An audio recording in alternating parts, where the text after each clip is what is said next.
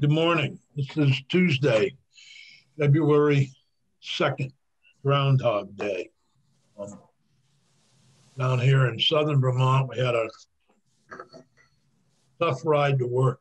I had to go out and shovel about 8 inches of snow before I could get to the newspaper. That's the full extent of my walk this morning. Good thing Campion wasn't on the front page. I know, poor thing. He's in Montpelier, probably sitting in my seat. I sent him a text asking him not to mess it up. So I always keep mine clean, and his is always messy. Today we're dealing with S.18. It's an act relating to limiting earned good time sentence reduction for offenders convicted of certain crimes. I did receive a letter from an offender named Sean Breyer, and I will just mention that he did send me this letter, vehemently opposed. He's an offender who would be impacted by this change. He feels that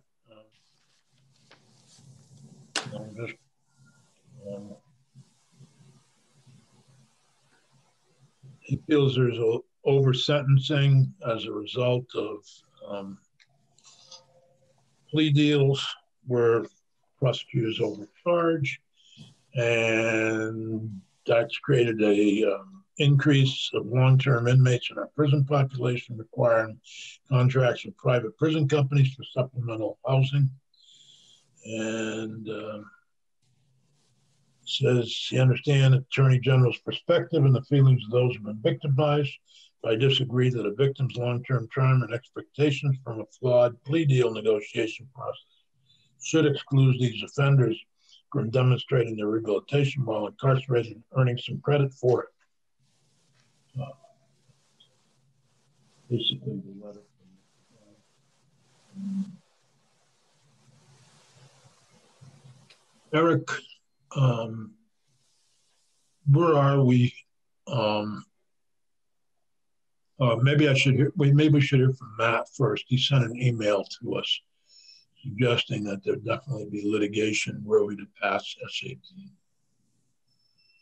So I don't know if you want to share that with us, Matt. Oh, sure. I mean, this is something that I brought up relatively early on. And this was honestly the basis when there was a change in good time, 10 plus years ago, maybe more than that during the Douglas administration, where all good time was eliminated. The individuals who were under the various forms of good time at the time had a vested right in receiving the good time that they, under the systems that they had. And the only way that you could start a new system, basically that had no good time attached to it, was to either allow the existing systems to continue going forward and allow them to earn it, which would have been very unwieldy, or to do what you did do, which was to grant everybody who had a right to good time under the then existing statutes, the good time that they would have received had they earned it. And that's what you did, is that you so-called trued up the good time system by awarding everybody under whatever system was available. There was a time when there was good time off the min and the max. There was a time when there was good time only off of the max. And then there was the elimination of good time. And I believe actually there was a third iteration where the numbers were actually different. Now at the time it was 10 days per month, and I'm doing this in gross terms so that we don't have to get too much into the prison math. but 30 days served got you 10 days. So it was basically a 1/3 reduction in your sentence. And depending on what system you were on, it's off the min and the max or off your max, except for the people who were had life in prison cases, like as your maximum. The others were getting it off the minimum. In any event, you trued everything up. Now, as of last year, when you passed the bill to grant good time under our Constitution, which is and has been interpreted many times regarding the application of laws to criminal defendants and ex post facto application. There's a statute that sets it forth and says that you pass a statute that grants rights to particular individuals. If you then subsequently change that statute to take away that right into the future, you can't take away a vested right that you've already granted to the people who are in the facility or in the jail. If you're, as far as, for example, in this case, it's good time. So when you passed the statute last year, you granted everybody who was under sentence the right to good time, right? Now, it doesn't matter if you wait 10 years or if you wait 10 days. All of those people during that snapshot period of time, until there's a change, have a vested right in that good time. And so going forward, you can change the law and say, well, we're not going to allow good time for people who are sex offenders and murderers, just to use gross terms rather than the specific crimes. But all of the people who are already under sentence for those things right now have a vested right in that that you can't take away because you made that change last year. And under the Constitution and your statute and the statutes, it's 1-214, Eric? Title 1-214, Section 214. I had written this all out, and I was working on some budget stuff, so I don't have that right in front of me. So I'm just basically discussing this with you without those notes. In any event, whatever you do now is going to only be applicable to the people who go under sentence going forward. It's not going to apply, well, frankly, to any of the victims folks who you have coming in and testifying that they don't want this to occur. It's going to apply to future victims.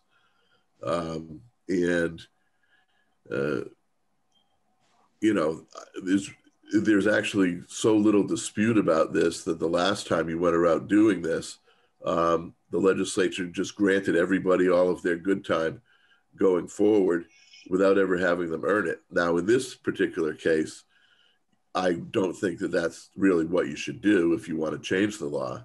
What you should do is identify the relative small handful of people of whoever, if you limit it to aggravated sexual assault and first-degree murder and aggravated murder, then you are, you have a very small universe of people who this is going to apply to. And then going forward, it will, you can do what you want to do without impacting the rights of the people you granted this right to when you passed the statute last year. Senator Baruth has a question, but and then I have a follow-up. Go ahead, Senator Baruth. Okay, Matt, I just want to make sure I'm understanding you. So we've been talking about the bill as if it were to pass, there would be a group of people who received good time under the bill we passed 2 years ago or last year, whenever it was. A couple months ago, yeah. A couple of months ago. And then their good time would stop on the passage of this bill. No. Okay, so that's my question is, we've been proceeding as though that were a possible path. You're saying that that's just on its face impossible or illegal. Correct. Okay.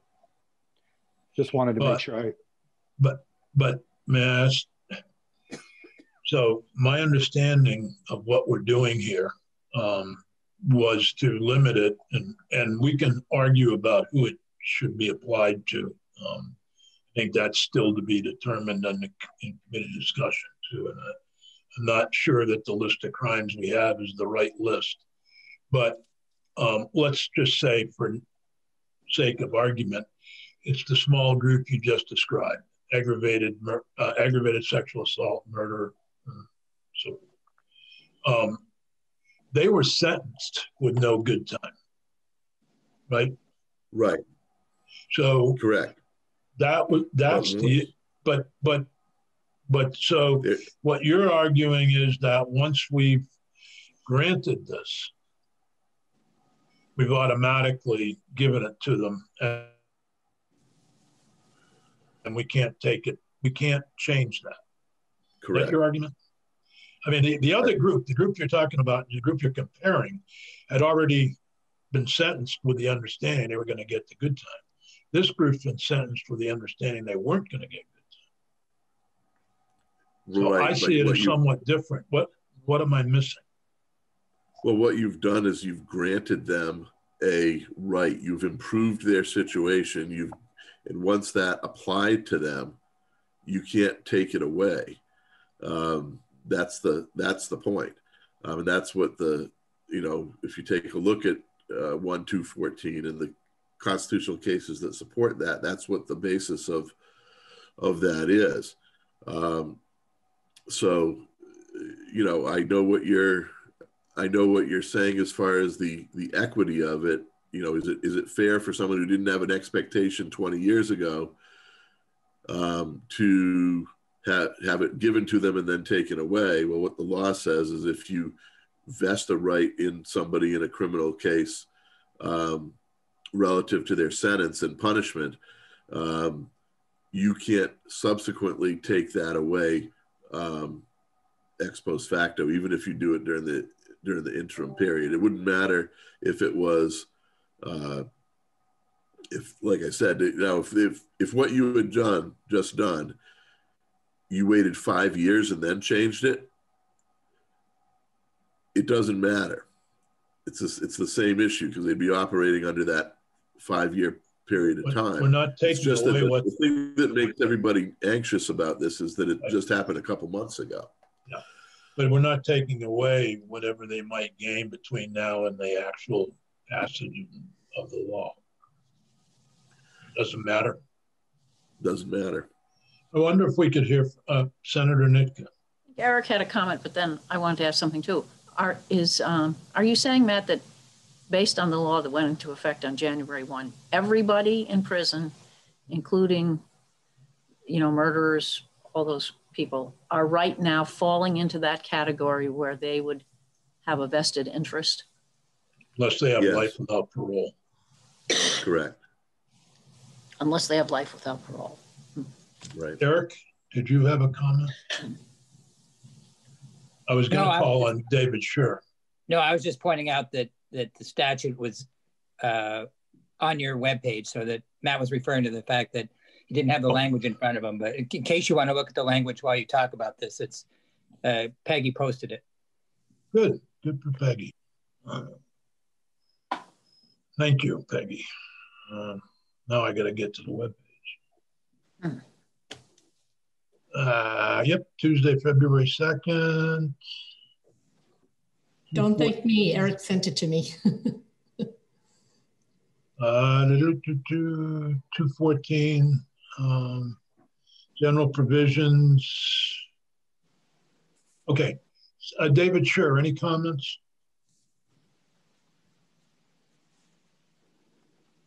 I'm sure the Attorney General knew about this.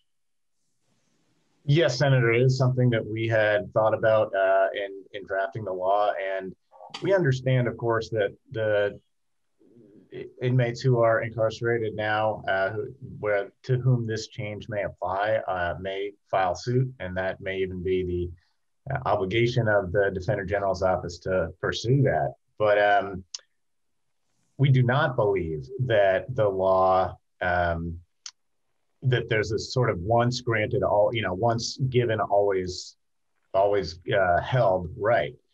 We read the law differently than that, and we think that any lawsuit that's filed is not likely to succeed. Let me explain that a little bit more. There's two related but not identical concepts that the Defender General is discussing here. One is the prohibition on ex post facto laws, which is a constitutional prohibition in the US Constitution, and certainly one that applies to Vermont. And the second is the statutory provision in 1 VSA 214. Again, they have a similar operation, but one's statutory, one's constitutional. With respect to the constitutional limitation, it's important to understand what exactly it is, and then we can explain why this proposal is not applicable, or I should say why ex post facto concept is not applicable to this proposal. I'll read to you a one-sentence definition, one of many in Vermont case law describing ex post facto laws. So this one is in re Blow from 2013, I believe. It says, a prohibited ex post facto law is one that is or is applied in a way that is both retrospective and more onerous than the law in effect on the date of the offense. That last clause is essential. It is the key to the discussion we're having today, which is that what matters is what the law was on the date of the offense. What we're doing here in this law is we are not changing anything that was in effect on the date of the offenses that this law would apply to. By definition, these would all apply, by definition, both of last year's law and this one. These are all offenses that occurred and were sentenced before the change in the law. So bringing what this law proposes to do, essentially, is put offenders back in the same position that they were at the time of the offense. They are not, this law is not making any punishment more onerous.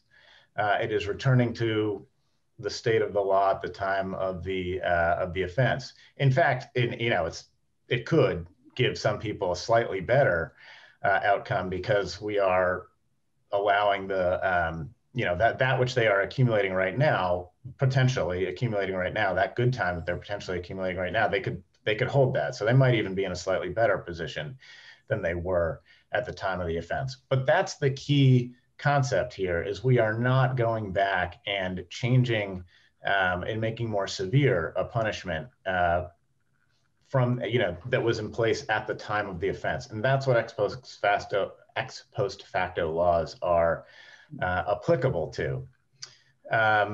And that's the key difference also with the earlier earned good time change. There, the issue, one of the main problems, and that was a very complicated change. There was a bunch of problems there, but one of the problems with respect to ex post facto was that you were potentially changing somebody's punishment and making it more severe than it had been on the date of the offense. And that would not have been allowable or constitutional, because it's not an open and shut case, but there's clearly, inmates would have had a strong argument that they were potentially being exposed to more severe punishment. I think that argument was a likely winner, and the legislature couldn't do that. But again, that's not the case here. You are returning people to the same position they were in at the time of the offense. With respect to Section 214, Section 214 of Title I, it's a similar issue. The provision that's applicable to criminal offenses in that is, I'll say frankly, not written in a way that we would probably write a statute today. It's a little bit confusing to follow, but I'll read it quickly and then explain. And there's a case that explains it a little bit more too. It states, the relevant provision states that, and when I read this, listen again to the last clause of what I'm saying, because that's the key here, but I'll read the whole sentence.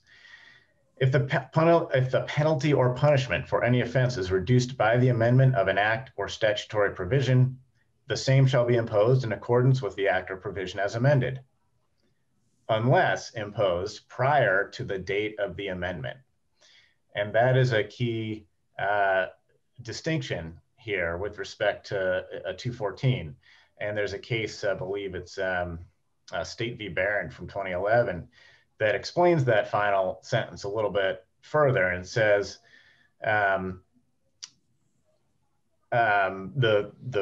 State v. Barron reads, the sentence at issue here in State v. Barron was imposed prior to the date of amendment. And State v. Barron basically says, that is the key clause here, the key relevant clause, and that would be the same in these cases too. These are all sentences that were imposed prior to either of the statutes we're talking about here. So 214 wouldn't apply because, again, the sentences were imposed prior to the date of amendment. So it's our read that this is squarely lawful. It is not placing anybody and forcing them into greater punishment than they faced at the time of the commission of the crime or at the time that they were sentenced, to the degree that that is the more relevant inquiry under 214. And I think the case law states that plainly. I was somewhat tempted to ask Judge Gerson if he wants to weigh in, but my guess is he'd prefer not to give us his ruling at this point. It sounds like it might come our way, Senator, depending on what you do with this bill. So I will not offer an opinion at this time, but thank you. Well, thank you. Matt? Could I? Yeah, please.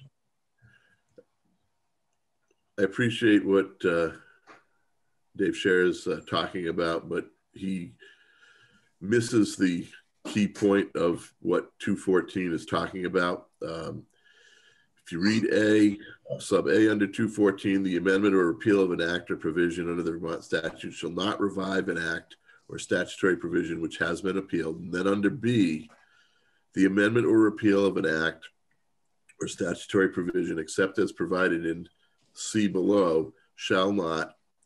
And then you look at 2, okay, because this is not a new sentence, but affect any right, privilege, or obligation or liability acquired, accrued, or incurred prior to the effective date of the amendment or appeal. And so what's going on here is you guys last year granted a right or privilege, and that right or privilege vested in the defendants, in the people who are under sentence. And as a result, if you subsequently change that, you can't take it away for those people who are subject to that right being vested in them. And so it doesn't have to do with a change in their penalty or punishment so much under C, but as to a right or privilege that has been granted to them by your statutory change last year. So I do agree with Judge Grierson completely that he or his minions will have the ability to take a look at this, and we will see what happens. But just to let you know, if we pass the bill, we have this one teed up. I appreciate that, Matt. Senator Baruth. Matt, I'm just wondering if you can respond specifically to David's unless clause, that last clause that in both cases he had us focus on. What's your specific answer to that piece? That has to do with the penalty or punishment for the offense, not to the right. Granted in good time. No. So you aren't changing a sentence. You can't change somebody's minimum or maximum sentence. But what you've done is granted good time, which is not a minimum or maximum sentence. It's a right that is outside of the sentence itself. Because there's no guarantee of it. Well, we could not withstand 2014, right? 214. I don't think you can do that. What? You can't? We can withstand a lot, not withstand anything. We wrote the Yeah, law. I guess we could repeal it if we wanted to. I think it's constitutionally based. What I think 214 did is take a collection of ex post facto case law and explain it in the statute, which is what sometimes you do to clarify or organize case laws as they come down over a period of time. Understood, but I don't know why we couldn't notwithstand it, notwithstand a lot of things. No. David, did you want to comment on notwithstanding? Yes, Senator, a couple comments, and I certainly understand that that the Defender General's office has this teed up, and courts will be weighing in on this. So our discussions here today will be repeated later. But I do think, first, to answer your question initially, yes, I think you could do a notwithstanding. This is a statute. It's up to the legislature to treat it how it will. And to the extent that it is constitutionally based, and I agree with Defender General Valerio that aspects of it are certainly constitutionally based. We already discussed why it's our reading that the ex post facto provisions don't apply to this. A couple of things I'll just say briefly, and again, I understand we're wading into the waters of statutory interpretation deeply that will be waded into again in more detail in court. But I would just note a couple things. One, that the subdivision B that the Defender General pointed to notes that subsection applies except as provided in subsection C, which was the subsection I was reading from. And it's our read that subsection C is what would be applicable to a criminal offense. We read the statute to apply that way, and we believe the case law has applied it that way. That being said, assuming for the sake of argument that subsection B might apply, which again is not a read that we have of the statute, we would say that when the statute says affect any right, privilege, obligation, or liability acquired, accrued, or incurred prior to the effective date of the amendment, what that's saying is that you can't take away something that has been gained, but it's not making any statement about what could happen in the future. In other words, I do think that provision of the statute would mean that you could not take away from an inmate good time that they have earned already by operation of law, which this proposal does not attempt to do. But that would make that unlawful and would supersede any attempt to do so. But we don't believe it speaks to future rights. It speaks to rights already accrued. So again, I recognize that this is a matter of statutory interpretation that will be discussed again later, but I just wanted to give the committee our reasons for why we don't believe it applies in this case. And we do think a notwithstanding is appropriate in this case if the committee chooses to go in that direction. Yeah, I just would like to understand, I'm reading over the 2602 lewd and lascivious conduct of the child, which is on our web page. If we were to say that a person convicted of little b2, little b, what am I at? 2602A, little a2. The section should not apply if the person is less than 19 years old and the child is at least 15 years old and the conduct is consensual. This is the old age gap Romeo and Juliet thing. And I find that actually problematic. If the child were 15 and the guy was 20,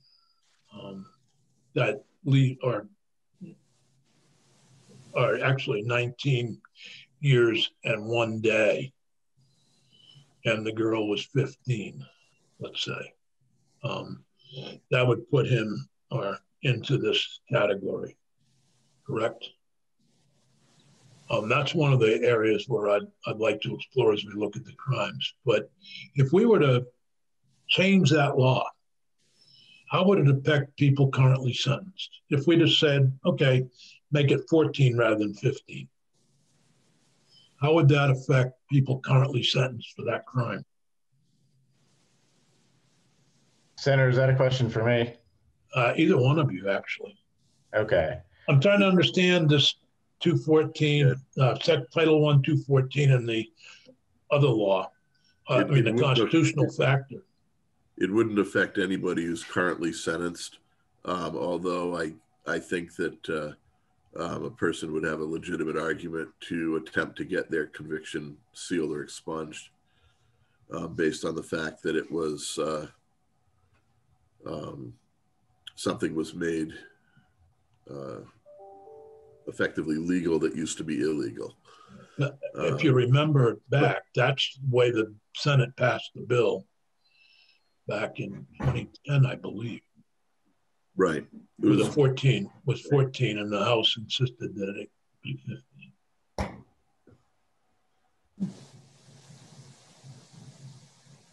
But the person would have to argue that it doesn't apply the same. Yeah, I mean, that's something became their consensual act when they were convicted has been made legal subsequently. Yeah. They got the benefit of it. Senator White. So when we're looking at this list of crimes that we are now in this bill considering exempting from, I hate to use the term good time, but that is what we're using, I guess. So can somebody give me, I'm still concerned that we're using categories instead of individuals here. And can somebody give me an example of, just in this one that you pointed out, Senator Sears, can somebody give me an example of what L&L with a child is other than this age thing? Can somebody just give me an example of somebody who might be convicted of that? Is it exposing yourself in the park, at the playground? I mean, what is it? That could be, touching of a person in their private areas that doesn't involve, could be over the clothes, could be, that kind of thing. But it could be exposing yourself in the park. Could be. At the playground. To a minor, yeah. It seems to me that by including this whole category that,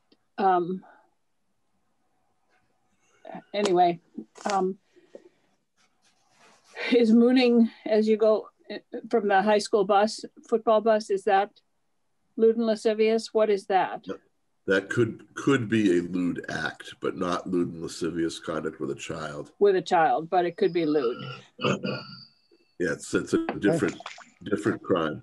Okay, I'm just really concerned about exempting these from the good time. Let's use maybe we should start using the term creating disqualifying crimes. So we're saying that certain crimes disqualify you from getting good time. And might be a better way to look at it than exempting. We're not exempting them. We're saying these are disqualifying crimes. And maybe we maybe we want to refer to this as earned time or earned credit or whatever we want to call it, if we don't want to use it for good time.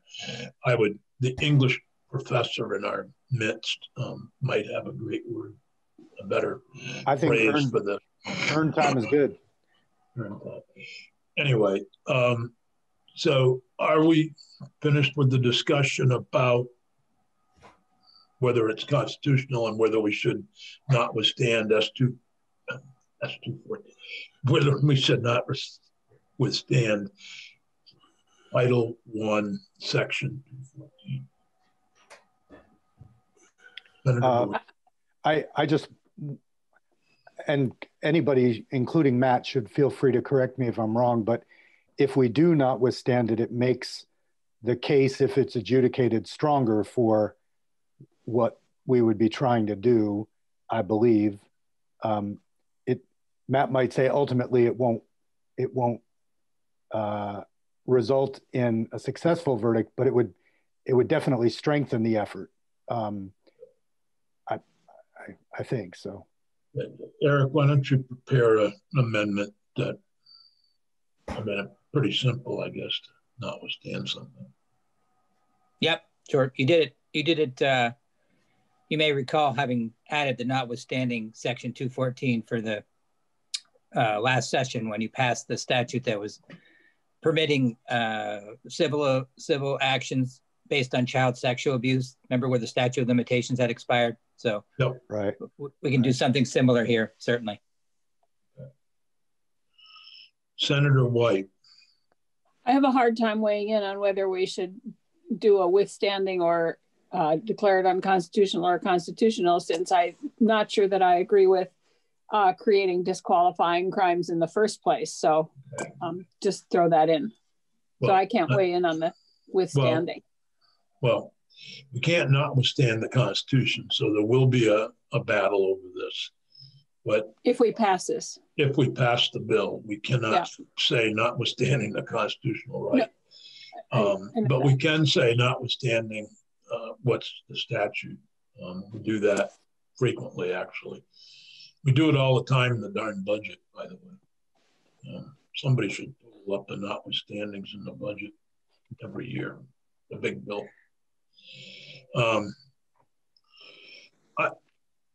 I would, Eric prepared a list of the crimes that are disqualified, and I think we should kind of, excuse me, is Chris Fenno or Sarah Robinson want to chime in here on any of this first discussion about the constitutionality?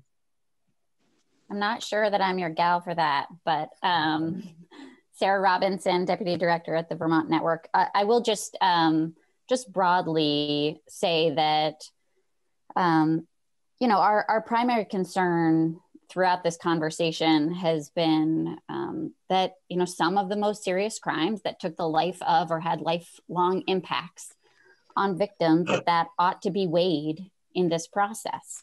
And really what I think this committee has heard from victims, and certainly what we have heard from victims, is that it's extremely important to victims that the promise that they felt like they had from the state of Vermont is honored in terms of people that had been previously sentenced.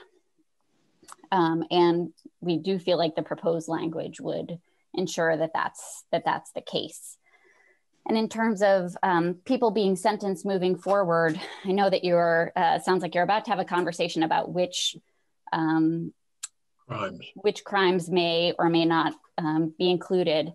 And I would just say that kind of parallel to that policy conversation, we still absolutely believe that there ought to be some language in the bill to ensure that victims are notified prior to sentencing moving forward, so that victims in the future aren't in a similar place as the victims that you have heard from over the past several weeks. So right now, there is no absolute right to notification.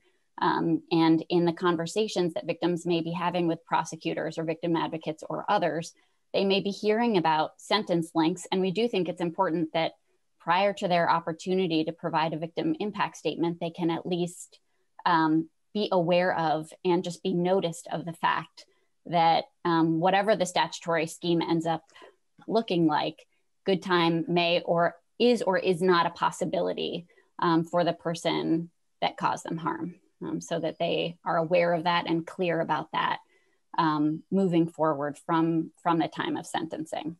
I suppose that, but if we didn't change any of these crimes, well, I guess my example would be if we took manslaughter out, left murder in, and if somebody was trying to plea down to manslaughter, you're wanting the victim to be notified that if they get manslaughter, they would still occur a good time. That's right. I think it's fair for all the parties to just be aware that the sentenced crime may look different, and victims ought to be aware of that in those considerations. Aren't they notified of that now by the victims' advocates? It's Maybe not I need help from Chris here. It's not guaranteed that they are. Yeah. Chris Fenno from the Vermont Center for Crime Victim Services. Right now, the legislation that was passed, and I tested on it at the time, is that victims will be told at sentencing. So it would be explained to them what impact this might have on the sentence. And I personally think the prosecutor should do that. I think it probably will fall to the victim advocates.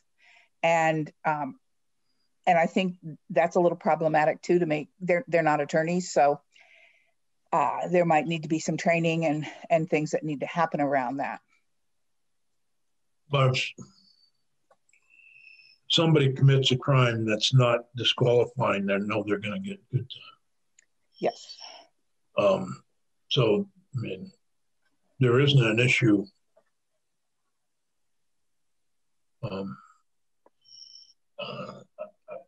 I thought we have that under the Victims' Bill of Rights, frankly. Senator Shears, I think that part of the issue is around plea bargaining. Is that we heard last week from one victim's family that they led out to a lesser charge. They could have been charged with homicide, but they didn't do that because they didn't want to have to sort of rehash everything that had happened to their daughter. So knowing that if he had been actually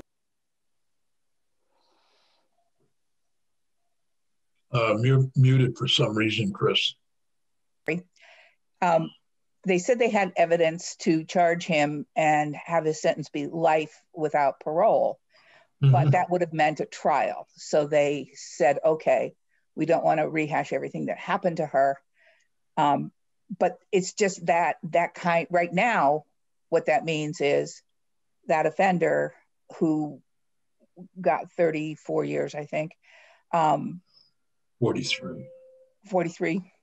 But regardless of that, he now can, because he took that plea agreement, he can now earn time off of his sentence because of that. So what I think Sarah is alluding to is that those kinds of, if in fact S.18 passes and becomes law, it's going to be really critical that the people who are explaining sentencing to victims understand what that means, and that prosecutors understand what that might mean to a victim to take a plea deal and move them into a category where they might be able to earn time off.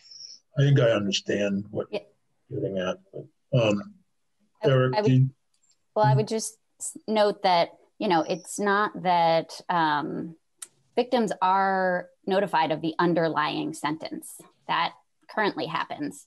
But what would be helpful to have in the language is to ensure that victims have the right to understand, be notified of the potential impact of good time on the underlying sentence based on the offense. Smashing my mailbox.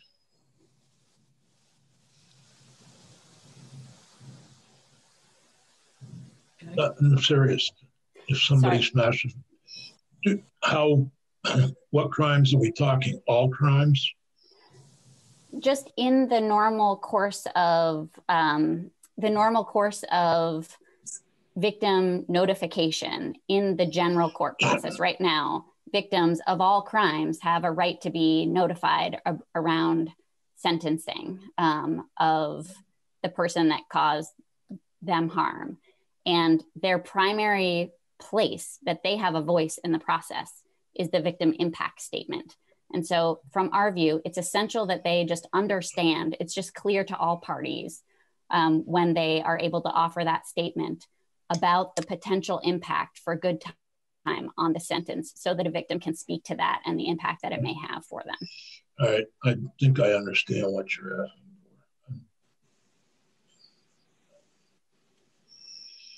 for. Does it mean we have to rewrite the bill? We have to have an amendment? I think if you want to guarantee that right for victims, there would need to be language, yes.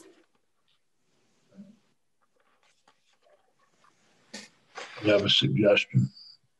I would be happy to send you some language, and I'd be happy to work with Chris on that and then send you something on behalf of both of us if that would be helpful. That would be helpful. Sure. We don't have the state's attorneys represented here today, but we do have the Attorney General. Any thoughts, Mr. Attorney or Mr. Deputy Attorney General? There's Joe. Oh, Joe?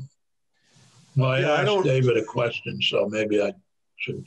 So I don't know when this started or why, but for the life of me, every felony that I'm doing a sentencing on, a judge will stop the proceeding if the victim hasn't been invited to the sentencing. And I don't know whether that was legislation that was passed or whether there was a rule that was imposed. It's just dawning on me that in virtually every case, sentencing can come to a complete standstill if there isn't an official waiver by the victim for appearing at the sentencing hearing. And I've seen it happen several times. I don't know where it began. I don't know if that's a statute or a rule. I think it's part of the Victim's Bill of Rights. It is. I believe so.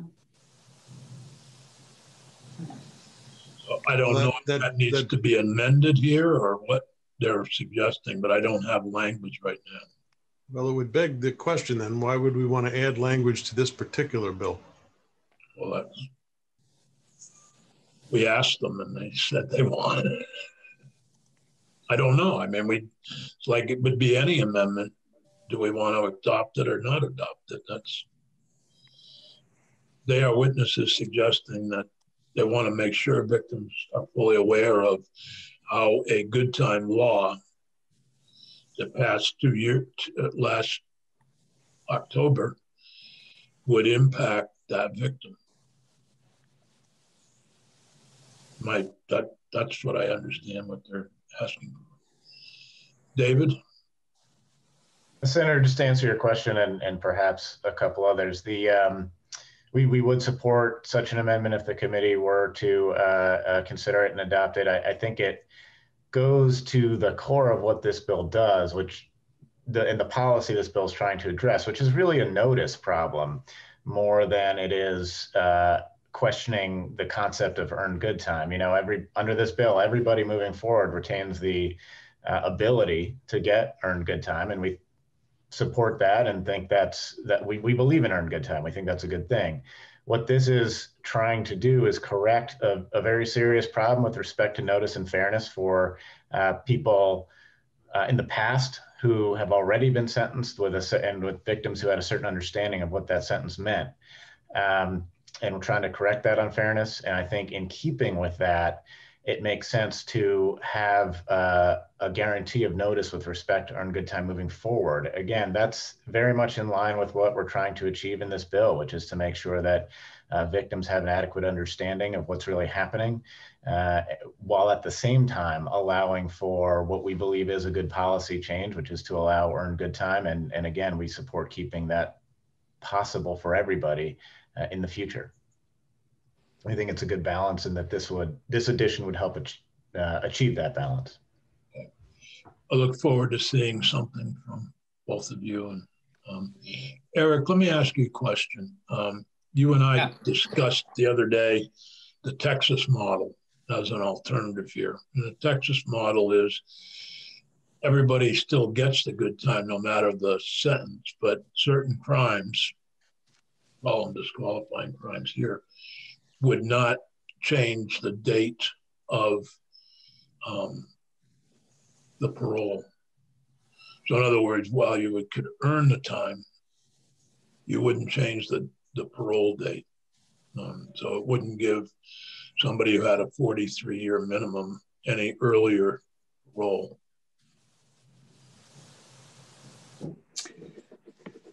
Right. And we had looked at that a little bit. I thought you may recall, Senator Sears, you and I discussed that it seemed like that there was a more significant ex post facto problem with that approach because of the fact that it was clearly impacting someone's sentence by changing the date at which they could be eligible for parole. And that there seemed to be a number of cases, particularly on the parole point. Although, you know, I see based on what I've heard today, I think, you know, the AG or defending, whoever would be defending the statute might argue that there's a distinction based on the fact that what comes into play is the time that the defendant was sentenced, as opposed to what happened subsequently. But at least the cases I read seem to suggest that the parole, that the particular point of changing the date that someone, retroactively changing the date that someone would be eligible for parole, seemed like the ex post facto issue was even more significant with that, if that were the approach. And as you point out, that's the approach that Texas takes. Not to say that it's going to get litigated anyway, so you could certainly try it. Yeah, that was another alternative. James Peppers hopped on, and I wonder if you have a thought about the victims issue we were just talking about. I think you were watching us on YouTube. So, welcome. Thank you. For the record, James Pepper, Department of State's Attorneys and Sheriffs. So this victim notification around good time was contemplated in the Justice Reinvestment Bill, Act 148. And there is a section there that maybe needs a little bit of modification, but I think it was at least in the contemplation of the committee that moving forward that the prosecutor would, at the time of sentencing, prosecutor's office, whether it's through the victim's advocate or from the state's attorney or prosecutor, him or herself, there's language that added that the prosecutor's office shall ensure that victims are made aware of their right to notification of an offender's scheduled release date pursuant to this section. So that was designed to begin the conversation with the victim at the time of sentencing about good time and the potential credit that could be earned against a min and a max. And perhaps it needs some clarification. And I also remember there's another section of the bill that said that DOC shall work on clarifying for prosecutors the potential for earning good time. So if a sentence is, 6 to 10 years, that the prosecutor at sentencing shall know precisely how much earned time could be earned, or how much good time could be earned at the time of sentencing. So if we want to clarify exactly whose responsibility it is and at what point, that would be the section to do it in. But I think that this is, there's at least a requirement right now for state's attorneys to notify. Thank you. So with that in mind, that's very helpful, Pepper. Thank you. Would it be okay to spend a few minutes? We've got about a half an hour left on what the crimes would be, whether we agree with all the disqualifying offenses that are listed here. And again, it's on our webpage, and it might be easier if Peggy could. It's up to all of you on the committee. We could have Peggy put the list of the crimes up.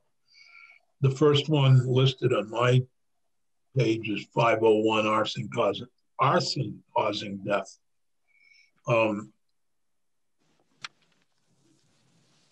Would committee rather see it, or do you want to? Sure, that's helpful. Eric, well, you did send us the bill. Yeah, but okay. Is it different than what's in the bill? No. Section C. Well, I mean, there's an explanation of the crime. Oh, okay, great. Okay, yes. There's the actual statute. Eric, do you want me to do it, or do you want to do it? It has an explanation. Put it up, please. That would be helpful. Oh, let me see. Hold on. If you go to page 4 of the bill, C, And it says, as used in this section, disqualifying offense means line 13, arson causing death. But then Eric has posted what exactly the statute is that you're considering disqualifying. I would love to see that. Okay, so why don't we post that? It's posted, but I just pulled it up. Okay, can you do a one-pager? Or? Yeah. No, I meant the thing that's on our webpage that Eric provided. Isn't this it? That disqualifying? This is it. No, that's the bill. Oh, yes, it is. Oh, I'm sorry. Yes, it is. Yeah. Okay. It is. Yeah. Okay, can you just do one page at a time, or? And make it a little bigger? Let's see. I don't know. That's how it came up when I posted it. Hold on. Let me see if I can figure this out. Sorry. Do the type size up. How's that? Up above. Hold on, guys. I think I might be able to do it. Hold on.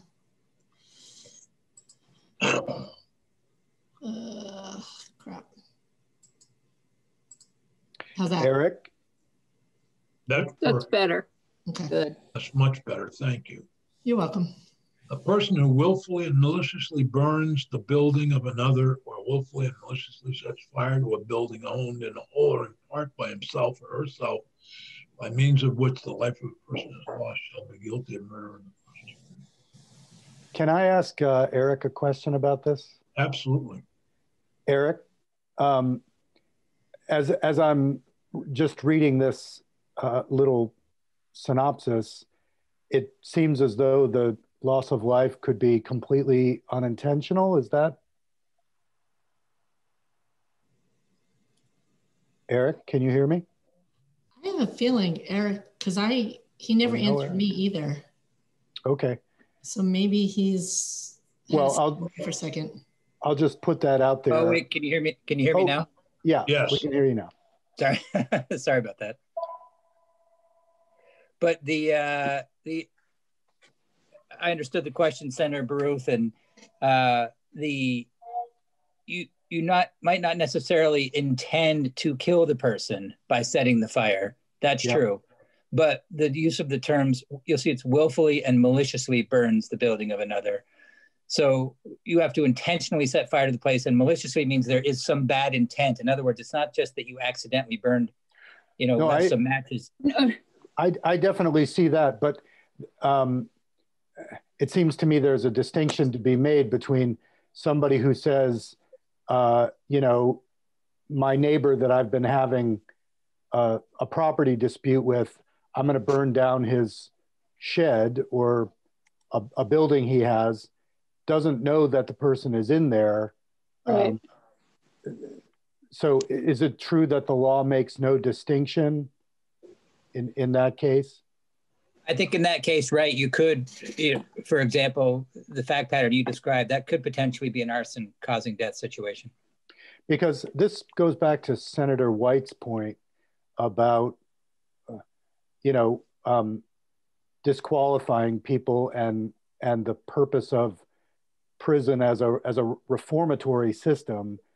If death resulted not through any intent of the person, then in my mind, what they intended to do was arson, which is, don't get me wrong, it's a horrible crime, but should that disqualify that person from ever receiving any benefit if they can demonstrate reformation? So that's one that's the only piece of that I stumble over. Whereas murder in the first degree, or premeditated murder, you've adjudicated it and proven that the person planned to do it and then did it. So I just throw that out there as a asterisk over arson causing death for me. And I think just to follow up on that, Senator Baruth, if you were looking exactly at first degree murder, as you just were pointing out, the next paragraph down under 2301. Yeah. One of the ways in which first degree murder is possible is, in fact, if you've murdered someone while committed in perpetrating or attempting to perpetrate arson. See, that's that third line. So I think that covers the intentional situation, which, yes, I'm intentionally taken the life of another person Okay. by fire. So, and the reasoning would be that if you intentionally do that crime or kidnapping, you're creating such a dangerous situation that you should know somebody could die in doing it. I think that's yep. You've described what's known in the law as felony murder, but that's exactly right. Yeah. All right. Thank you. Yep. I agree with Philip on the arson one. I think that if somebody burns down the garden shed of their neighbor and they just happen to be asleep in the garden shed, that really isn't, in my mind, premeditated murder. It's arson. Could be a lot clearer. It could be a lot easier to see if you recognize the language. Could result in somebody running out to hose down the garden shed while it's burning, and then the garden shed collapses on them. The same could apply in this particular situation. I agree. I don't think this should be in this exclusion category. Okay. Is that a majority opinion? An apparent majority. I don't mind majority. it being in there, but to go along, okay. Murder, first and second degree penalties. Well, actually, murder defined.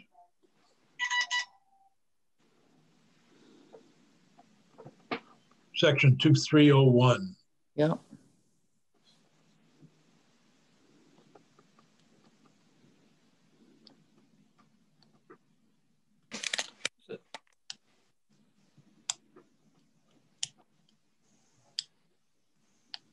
What does, may I ask a question? No.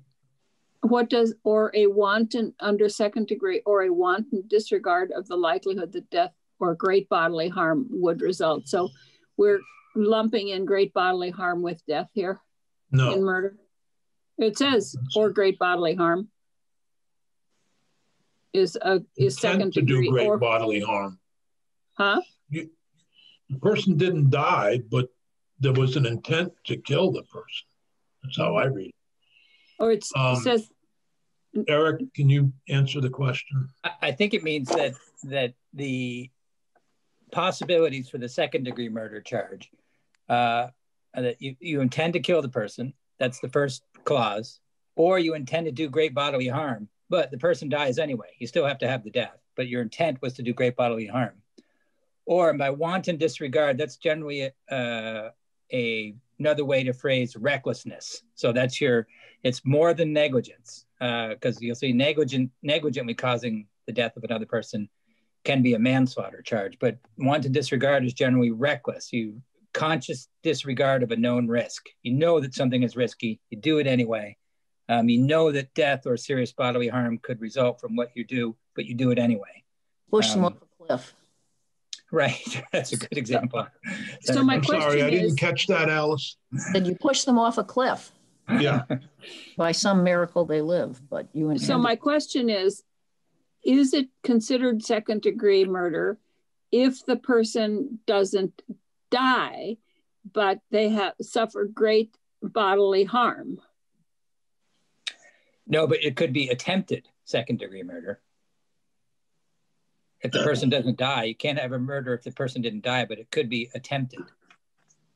So where is attempted second? Attempts are in a separate statute, but generally speaking, attempts are, yep. Yep, thank you.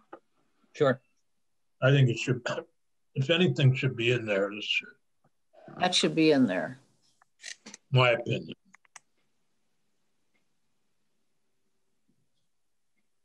I agree.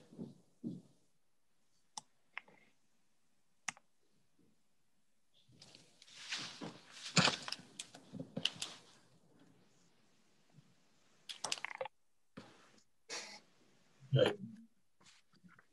Explain the difference between voluntary and involuntary manslaughter. Yes, Peggy, can you hear me? Would you be able to move the page down, please?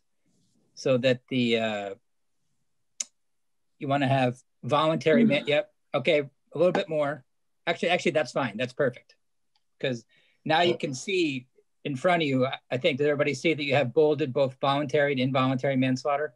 Yes. Yep. Right. So, so the difference is whether or not there's been an intent to take human life, essentially, the difference between voluntary manslaughter and involuntary. You see, the voluntary manslaughter is an intentional, unlawful killing of another human being, but it's committed under sudden passion or great provocation that mitigates the killing. So that's, you know, a situation where, you know, someone's emotions have risen to the level of sudden passion or provocation. In that case, it's very common and long been held in the law that those are mitigating factors to the taking of another life. So perhaps makes it, ameliorates the culpability, essentially, not as culpable because of the existence of this provocation. A person's been provoked or some rise in the passion. And that can reduce a charge of murder to voluntary manslaughter. And you see this language here is from the model jury instructions, which I took from the Vermont Bar Association's webpage. Now, involuntary manslaughter, on the other hand, you see, look down to the next paragraph, is an unlawful killings. In other words, it's not justified. It's not self-defense or something like that, but it's not done with the intent to take human life. So you cause the death of another person, but you didn't intend to do so.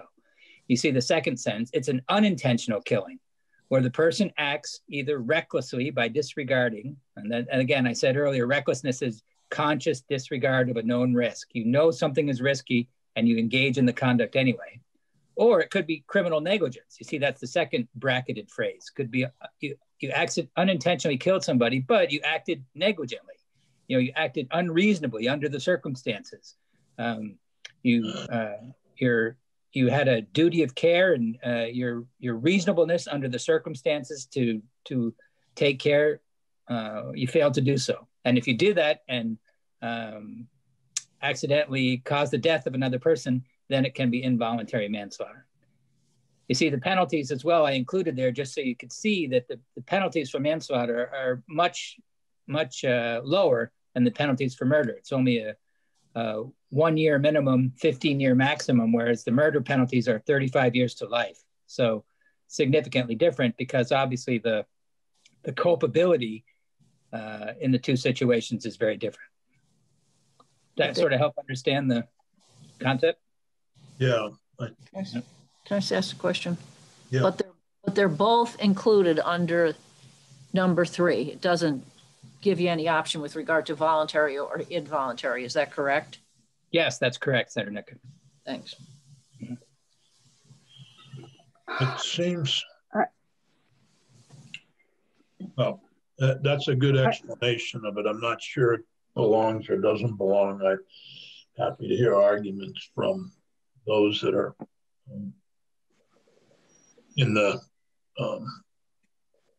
room right now, which includes committee members as well as the judge, state attorney, victims group, Matt Valerio. I would say it doesn't belong. I certainly think voluntary does belong, but it's not separating out the two. Well, can I just ask a question about what would be the result of this issue? Somebody goes to confront somebody that they have been that has been bullying them, consistently bullying them. And they go with a gun with the intention of confronting the person and then shooting themselves because they're so depressed. In the process, the person begins his bullying again and continues to bull. And the person loses it and shoots him. Now, it seems to me that that's voluntary manslaughter because it's in the height of a passion, and he never had an intent to shoot that other person, but it's included under here as as something that can't be qualified for. Is that my understanding, Eric? Is that that's the way that would work? That would be voluntary manslaughter? I think my reading of it is that what you described, that could be provocation, and that's the word. So that conceivably could be a voluntary manslaughter situation. I think I'd also defer to Matt and David with more experience in practice with this than I. But I wonder if anybody, David, Matt, or Pepper, or folks from the victim. I can't see everybody right now, so. The cases that I've handled like this that have the voluntary manslaughter, you're really looking at the difference between voluntary manslaughter and second degree as more than voluntary manslaughter and involuntary manslaughter. What tends to happen is if you have what would otherwise be a second degree murder, where you have great provocation or sudden passion, it reduces the second degree murder to a voluntary manslaughter. And these arise oftentimes, there are a bunch of different ways it arises. One of the ways it arises is somebody gets involved in a mutual fight and then uses excessive force to try to extricate themselves from the fight or the like, and somebody dies as a result. So, it's kind of the, somebody pulls a knife during a fist fight. Somebody, there's a big brawl going on and somebody picks up a baseball bat and hits somebody in the head or something, and they end up dying as a result. Now, they didn't intend to kill them, but the provocation was there as a result of the fight. The other thing that's kind of the typical one that you hear about is somebody comes home and finds somebody in bed with their wife. And so they, go start beating on the guy or whatever it is. And that's the sudden passion, where you don't have an intent necessarily to kill, but the person ends up dying as a result of that. There's cases down in the Windham County area. I recall one that one of our guys did, where there was a fight outside a bar. The guy got punched in the head and fell on the side of the curb, hit his head, and he ended up, the guy who fell ended up dying. That is another example of maybe the distinction between voluntary manslaughter and involuntary manslaughter. Involuntary manslaughter is, of course, is pure, really almost pure negligence situation where there was no intent to kill, or even to understand that what you were doing might have resulted in the death. It's a mistake that results in the death of somebody else. And that's, to me, that I would definitely push that out of there. And I feel the same way about voluntary manslaughter, only because the issue really is what are you trying to deter in the conduct? You can't deter an unintentional act. You can't, if the intent wasn't to cause the death, or if placed in the same or similar situation, the death was the accident, even if the act was intentional. It implicates what we call imperfect self-defense type arguments, where somebody maybe reasonably believes, or they believe that they have to use a certain level of force, but they overreacted. You can end up in a question, on the edge of voluntary manslaughter versus second degree murder. If a jury finds voluntary manslaughter, if the pleas to voluntary manslaughter, what you're saying is that it's something less than a unmitigated attempt to kill, or intention to kill. So, I gave you some examples. I have said before that I think the manslaughter should be out, and I understand second degree, first degree murder if it goes this route. And remember, what you're doing here is excluding somebody from the opportunity to have, it allows them to get good time. You're not changing it's not the sentence that's being impacted. It's their eligibility for release at the time of, with good time off the minimum. So, thanks, Matt. That's the key. So, David Sure, is there a reason manslaughter was in here? And if so, why should we keep it? Thanks, Senator. The list was originally generated as one that was an attempt to focus on the most serious crimes in Vermont, the catalog of Vermont crimes. And in developing that list, we looked to the Big 12, but we felt that the Big 12 was actually too many, and we wanted to reduce our reliance on those pre-existing lists. So we took a subsection of the Big 12. There's 8 here. A couple of them actually are not from the Big 12, but fall within the sort of category of the very serious crimes, including aggravated sexual assault on a child. I think it's important to remember for something like this, these are still crimes where somebody has lost their life and somebody's lost a family member. And I also want to emphasize, and that's a very serious loss. We're not talking about purely accidental behavior where there would not be any crime involved.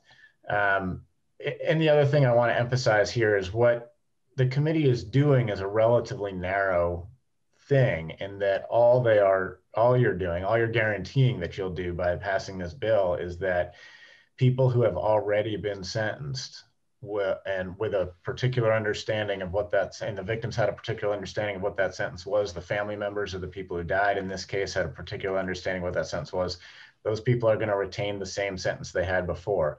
Again, in the future, the bill does allow for anybody to get earned good time. So I just want to reemphasize that we are talking about past sentences here, not that this committee is going to drastically reform how sentences will be granted in the future.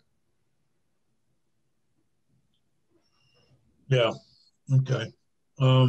Anybody else who wants to speak on this? So Senator Sears, can I just say, so if I understood Matt right from before, the manslaughter sentence, is it true, Matt? It's a 50 only, but it's a 15-year maximum? Yes.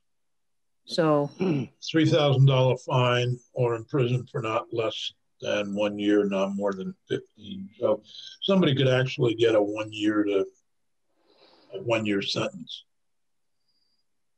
Jeez. It's not unusual in close cases like this to even see just suspended sentences. Even on the voluntary? Not so much on the voluntary.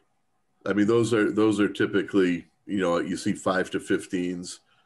The real serious, if it looked like, there's some that look more like involuntary manslaughters than voluntary manslaughters, and those are the ones that are going to get the 5 to 15 if they're voluntary. There are others that look more like second-degree murder but end up as voluntary manslaughters, and those are going to get the ones that are like 10 to 15 or like the higher minimums. Either of the victims' community members here want to speak, or James Pepper? Are they all still on? I don't know. I can't. Sarah Robinson here. Sarah. Yes, I'll just say on what you have covered so far that, we supported the bills that were identified by the Attorney General exactly for the reasons that the Assistant Attorney General outlined, that it was a narrower subset of bills, not the Big 12, that these were bills that had really lifetime impacts on the victims. Thank you. And I would concur with that. This is Chris Fenno. The list came out of the Attorney General's office. It seemed reasonable. I am a little concerned because I thought this wasn't going to just be applying to past, but also to forward. Yes. So it has no effect on somebody who commits first-degree murder now. If I could just clarify. No, it will. No, it will affect anybody who does it now. We focused, in terms of the ex post facto and those other things, we focused on those who are currently sentenced. Right. But if the bill passes, it would affect everybody who's sentenced after the date of, or actually, I don't know if the date of the crime or the date of the sentence. David? I just wanted to clarify, the bill does contemplate a petition process for these crimes going forward. So everybody retains the ability to get it. They don't have a guarantee of getting it as the bill is currently drafted.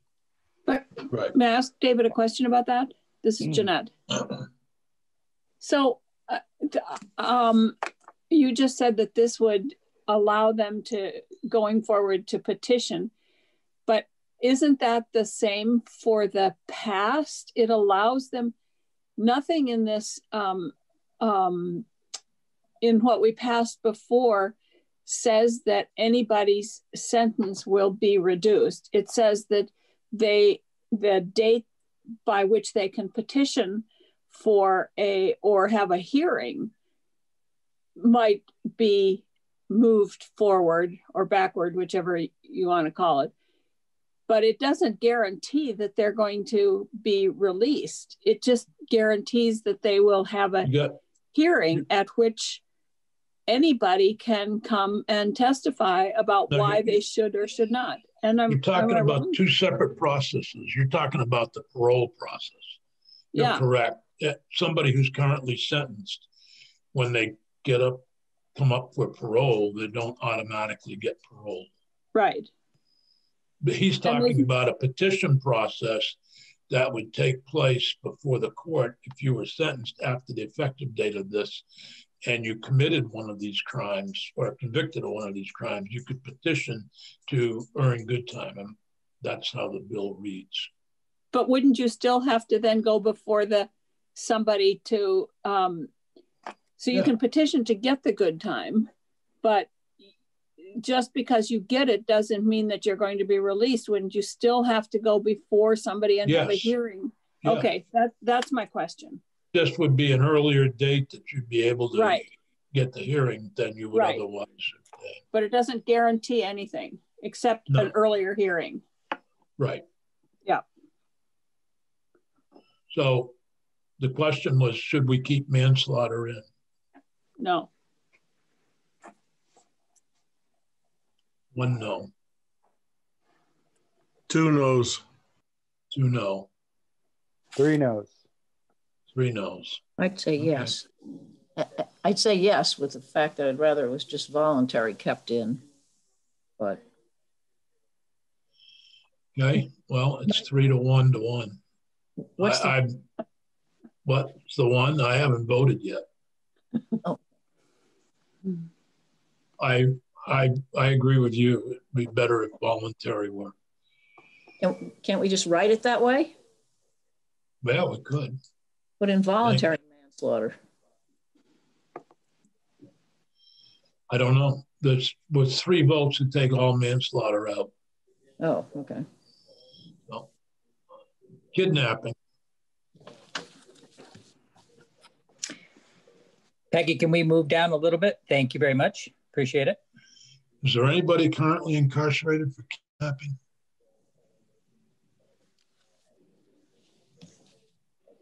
We do get those cases. I know I'm assigning them on occasion to the prisoners, to the serious felony units when they come up because of the potential for life in prison in them.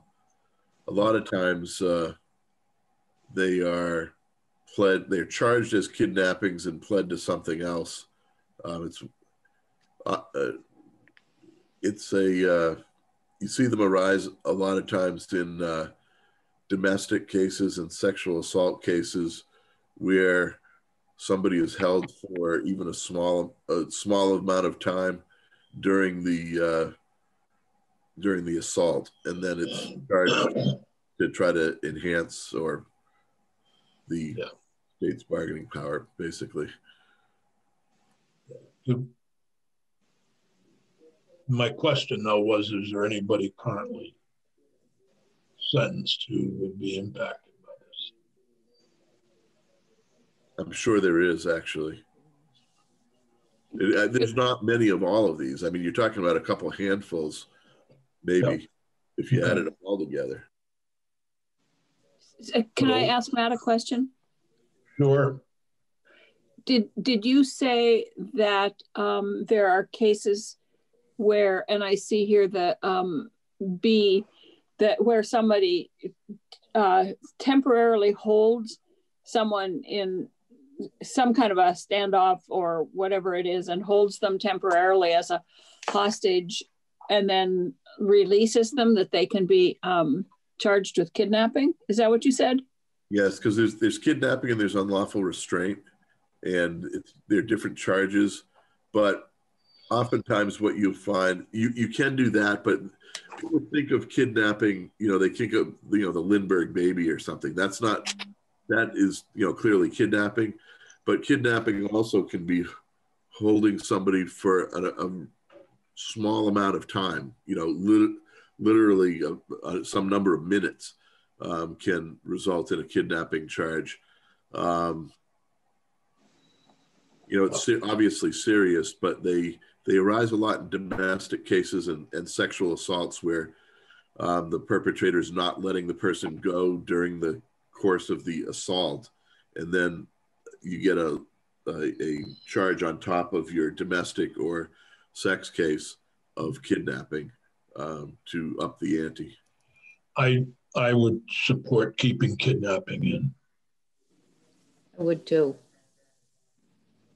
It's such a wide range, but it's horrible. It's a wide range. I just would, well, if somebody is holed up in an apartment and they have somebody there and they're not hurting them, but they're not letting them go, it seems to me they shouldn't be being charged with kidnap, but if they eventually let them go. But that's, I don't understand our criminal justice system at all. It makes no sense to me. It just Actually, you do. It makes no sense to me the way we charge and treat and define things and anyway. But this is what they're sentenced to for. Yeah. Well, so if they hold them for 15 minutes, then they're going to be charged with kidnapping. That doesn't make any sense. They may be charged with it. They may be charged with it, but what will they be sentenced to? Well, we're going to pick up here next Tuesday, and I'm going to suggest that we pick up with lewd and lascivious conduct with a child. And Eric, if you could just find out for us, I really need, it's been a while since I've gone over L&L with a child. And you've got jury instructions and all of that, reporter's notes. So it might be helpful for us to have a thorough foundation of L&L with a child. Because it can involve lots of different scenarios, right? Could Eric send that maybe to whatever he comes up with to us in an email, and then I can print it off, so because it's so hard for me to read it on the screen. Well, yeah, I mean. Okay. I think that's going to be one of the couple ones. I already identified A2, the section shall not apply if the person's less than 19 and the child is 15, but if the person's 19 years old in one day and the child's 15, they could be charged with L&L conduct with a child. Or if the child is 14 in 364 days. Yeah, that sounds good. And also just on that point, Senator Sears, you may recall that you used a different age gap in the sex offender registry statute. I only point that out to say that you can certainly adjust that for purposes of the good time law if you wanted to. Okay.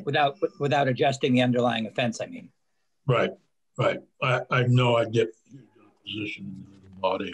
Try to do that. Right. If you could remind us of what we did in the sex offender registry. Yeah, sure. I'll put that in the summary. Does everybody, and are there any of the sexual assault versus aggravated sexual assault? I have to look at I'd like to look at the definitions of each. Yeah. Well, that's what I'm asking Eric to do, is a little summary for us. Yeah. Those ones in the document you have are pretty straightforward. Okay. Much clearer than the L&L with the child. All right. So you can see the sexual assault. It's limited to only two types of the sexual assault violation, either without consent or three, threat or coercion, or placing the other person in fear that they're going to suffer imminent bodily injury. So you don't have the same sort of lascivious sort of terms that are open to interpretation that you have in the L&L statute. Okay. So my plan is, Senators, yes, by then you should have your Title 13 because Tony mailed it yesterday. Great, thank you. So my plan is to take this up again next Tuesday, same format, and hopefully, my printer's out of paper, and hopefully we'll be able to move this bill forward on Tuesday, or not. So, Mr. Chair, I just wanted. Go ahead. I just wanted to say, to reiterate my feeling, I got a little confused about what David Scher was saying. He was referring to it as though the bill going forward included everybody. I understood the bill is introduced to continue the exclusions going forward. Yes. And I had said that I could vote for something that was excluding retroactively, but not prospectively. So I just wanted to clarify that. Right.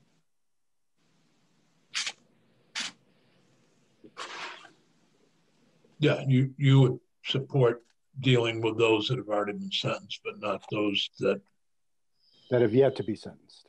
Yet to be sentenced. Yeah. I remember that. Okay. All right. So sorry. We've got some difficult decisions to make. First of all, what does the final draft look like? And then if we want to amend it further to Senator Baruch's position, or do we want to go forward with the Attorney General's position? I didn't quite hear Phil, what Phil wanted. You wanted to apply to before and after.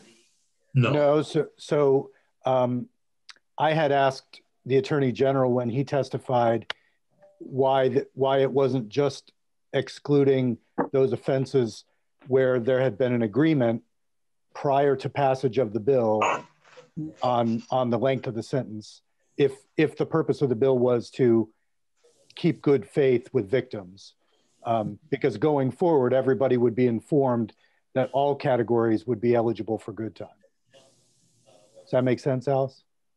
So you're comfortable with just going forward, trying to ascertain that? Doing the past. You want to do the past and the present and the future. I mean, the past and the future.